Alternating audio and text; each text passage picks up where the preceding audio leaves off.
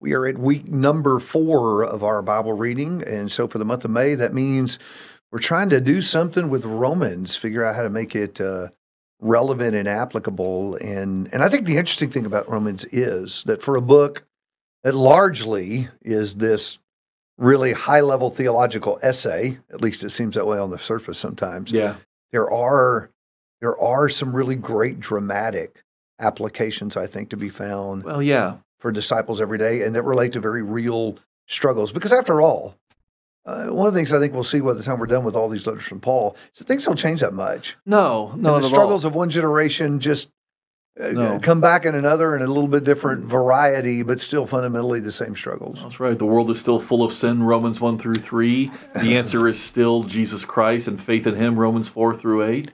So we just read 1st and 2nd Corinthians, Yeah. and typically we identify Corinth as a troubled church, divided, that needed unity. But I think Romans too. Yeah. And the other interesting thing about that is that all throughout the New Testament, you have this fracture line between Jew and Gentile. Right. And how many of these letters, in some form, is that playing out, trying to bring together these divided people? Right. And the curious thing to me is that we deal with the same thing today. Right. And not just the obvious stuff. Obviously, we see a divide between black and white in our culture. And then some of the other cultures factor in with their own issues with other cultures and things like that, other races. We're still naturally, humans naturally in their sin divide. Yeah. And separate, look down at the other. Nothing changes. Yeah, the history of man is we have been trying to pull ourselves apart from each other while God has been striving to bring us together. And it isn't just along racial lines. I think that if you really dug into the hearts of men, there's an intellectual divide between the educated and the uneducated. Rich and poor. There's a financial divide between those who have a lot and those who don't.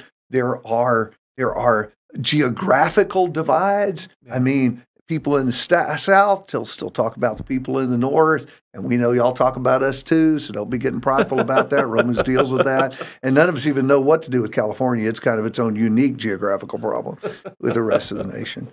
But one of the things I love about the early chapters of this book is something I don't think we see when we study them, and that is how ultimately what Paul is saying in the first three chapters is this powerful mechanism for uniting everybody.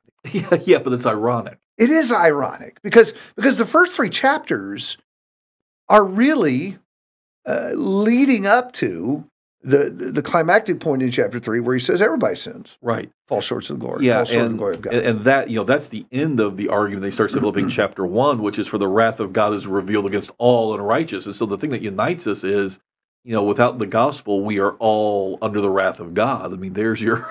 Yeah, but by the end of chapter 1, that the Jewish... I imagine Romans being read in the church at Rome. Yeah. With these racial tensions. And by the time they get to that part toward the end of chapter 1, the Jews are sitting there smugly saying, yes, go get them. And it's almost like Paul anticipates that because it gets in chapter 2 and he's like, what are you guys being so haughty about? Yeah. And then he takes out the Jews and calls them out. You're not even keeping this law you came to you claim is so important to you. Right. And by the way, that makes you worse, actually, because you did have the law. Yeah. God talked to you and told you exactly what he wanted, unlike the Gentile. And so who are you? They had advantages they didn't take advantage That's exactly what he says. But the curious thing is, I think we don't appreciate how ultimately these rather negative 3 chapters have this unifying capacity in this way. We talked about this a little last week. The way it brings people together is that it brings us all down to the same place. Yeah. Because I think in culture, we have this desire to sort of categorize ourselves in a way that's better than somebody else. So surely the Jews did that with the Gentiles. They were these godless pagans, and we are the people, the covenant people. We've had the laws of God all down through time. It just naturally makes us better than the Gentile world is. Well, we do the same thing. That's the key is, then now we tend to, at least in our minds, create ways of ranking ourselves better or our group better than, everybody else. And Paul says that's a fool's game in Romans 1 because all have sinned. And I think living in an exceptionally corrupt culture, we're even more inclined to do that because we look around at what's going on with divorce and adultery and transgenderism and homosexuality, and we look at all that scandal. And listen, Paul's clear at the end of chapter 1. I mean, it's just scandalous behavior. Right. It's anti-creation behavior. I think you'd like that when I say that. Echoes of Genesis and all of that. It is. But I think we do the same thing. We look at our world and say, yeah, and I have my flaws. Right, but I'm not them. But I am not that. Yeah. And almost an entitlement mentality. Yeah, that's right. I think accompanies that. And so what he does, if you really pay attention to the chapters, I think that all of us get a smackdown. Yeah. And what God does, or what Paul does, God does through Paul, is he deposits all of us at the foot of the cross. Well, that's it. Because at the end of the day, if I'm not, physically decadent in sexual immorality in Romans 1, then Paul reminds you to Romans 2, yeah, but let's talk about your worship. Let's talk about your, you can get, there are so many ways to fall short of the glory of God that we need to all be humble and say, I may not be them, but I am still this.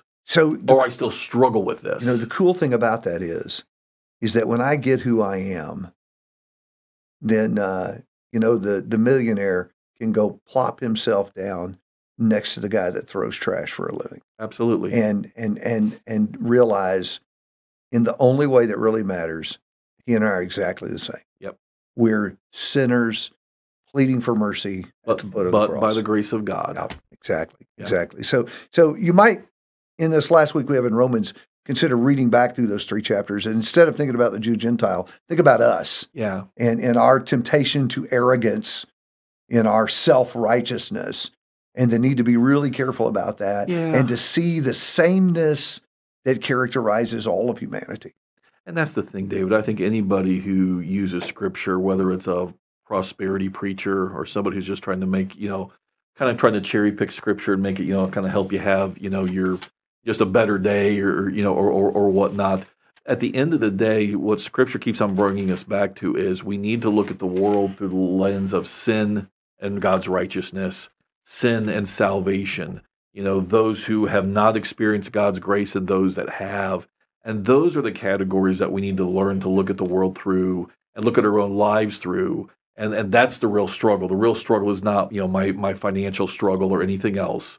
These are the categories: sin and righteousness, grace and forgiveness versus rebellion against God. What a different perspective that is, because that's what this book is for. Now, the unity piece of this is I'm bound together with everybody else. That's right. Who has had faith in Jesus, depended on Jesus for salvation. Right. And I have pity toward the people who haven't found that yet. And I think that's really important, because I think we're too inclined to look down our noses at the world and say, like the prideful Pharisee, at least I'm not like that guy. Yeah. But what I really need to be doing is, I've really been where he is. Yeah. Because I've been at the foot of the cross begging for mercy, and he needs to be there too. Well, and just like that one step further from the book of Romans itself, a part we haven't really focused on any of the other weeks so far, but at the very beginning of Romans 9, when you understand these are the stakes and these are the only real ways of looking at humanity, not through racial or economic or any other lens, sinner and saved. I mean, those are the only 2 ways to look at people, and those are the only things that really matter. Then it gives you an earnest concern for those who are not saved. I think about Paul beginning of Romans 9 when he was thinking about his fellow Jews who weren't coming to God through Jesus Christ.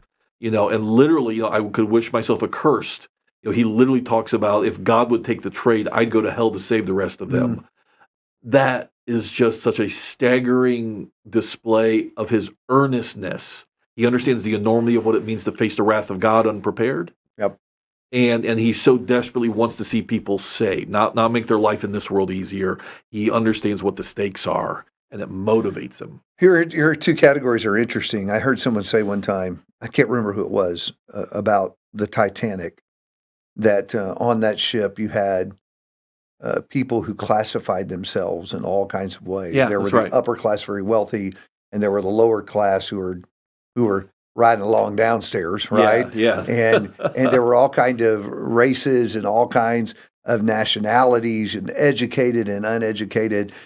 But by the time it was all over, Yeah. there were only two lists. Yeah. The list of those who were saved, Yeah. and the list of those who were not. And that seems like life on earth is that way. At the Yeah. end of the day, however we categorize ourselves, there are two lists: Very much. the lost and the saved. Let's move on to Romans 12. That seems like such a natural place to go for applications because The beginning of it. Well, for the beginning, and Jeff and I have said to you that there are basically these two big segments Right. of the book. There is this thing we Right. called the essay, right or wrong, which lays out Paul's argument. Right. Salvation is only by faith in Jesus, Right. and then what we've been saying is at 12 he kind of plugs in the essay and works some application. That might be a way to read it this week to see how salvation being only by faith in Christ influences what he goes on to say. But just to deal with the opening language that I think is really familiar with us. I think that Well, yeah. this is not an uncommon text to use in sermons. I do think sometimes we don't spend enough time on the mercies of God. Yep. We talk a lot about being a living sacrifice, which is a beautiful figure, but it's rooted in the therefore the verse begins with, Right. connecting to what's come, Right. and then the mercies of God, which seem to me to be the essay, isn't it? Right. And I think that's very much, he's appealing back to what he said earlier in the essay part, right? When he talks about, scarcely would somebody die for a wicked man. You might die for a good man, and you might scarcely die for a friend. But the point is, Jesus died for sinners and enemies. And so, that's, I think, what he's echoing, that kind of a mentality when he starts talking about the mercies of God. Do you understand how far God has gone despite what we are in our sin and our rebelliousness? Yes. So therefore, if God has shown this kind of a grace, this kind of a mercy, it really ought to motivate those who claim to be his people, because at that point, he's talking to Christians, to truly present ourselves back. I mean, that mercy of God ought to motivate, not just be an example, but a motivation. And not just to tweak your schedule on Sunday. That's exactly All right, I'll show up for assemblies. Yeah. But the language he uses here, I think, is dramatic, to present yourself as a sacrifice to God. Your life has no other purpose or meaning beyond this self-offering to God, which makes sense again elsewhere in the essay, chapter 6. You're either a slave to sin or you're a slave to, but you are a slave to something. That's the other figure. So think about that: slave and sacrifice. Right. A slave is someone who doesn't have his own rights. That's right. He belongs to another. That's right. And so the interesting thing to me in chapter 6 is that what he argues is everyone has a master. You Correct. just need to decide you're never free. You just think who you want your master to be. But to me, it answers this pushback of some disciples who don't like the rules sometimes. I've heard people say, listen, I want to serve Jesus, but not if it means I have to do that. The problem is not that someone would have the gall to object. Right. It's that they have no sense of who they are. That's right. That's right. It's like God has done me this favor, and so I'll put in a little time for him, not realizing the story to me in the Gospels that encapsulate this is the rich young ruler. Yeah. Because it comes to Jesus and he says, I've been a good guy. Yeah. And Jesus says, great, I want you. Here's what it costs, everything. Yeah. That's right. And what was he calling him to be? A slave of righteousness, a living sacrifice. And he said, I'll keep some rules, but I don't want to go that far. Yeah. And that's the thing, David. I think all of us, and it's different for each of us, but all of us have certain aspects of obedience to Jesus that are easier than others. But all of us have those commandments that get too close to home, that touch on what's still an idol in our lives that we do not want to relinquish. You like that phrase. Well, because I think we're all, as someone else once wrote, we're all idolaters at heart. The question is, do you know what yours is, and have you gotten rid of it? That's the thing you get mad about, right? It's what you get really mad about or really upset about when someone tries to talk to you about it, And the reason you can't just let it go is because it hits too close to home. There's plenty of things that, people can say to us where we just kind of, we let it roll off us, whatever. The reason we get angry or upset is because that one hit too close to home. We only get upset or angry about things that really matter to us, that we define ourselves by.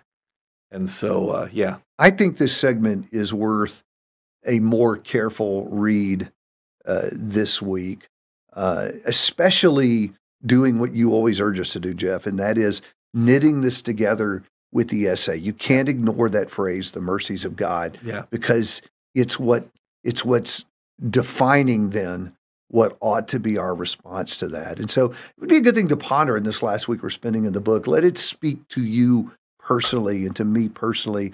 Am I presenting myself to God as that living sacrifice? Or am I hanging on like the rich young rulers to some idols that are holding me back? That'll be a good thing to ponder as we spend our time one more week in the book of Romans.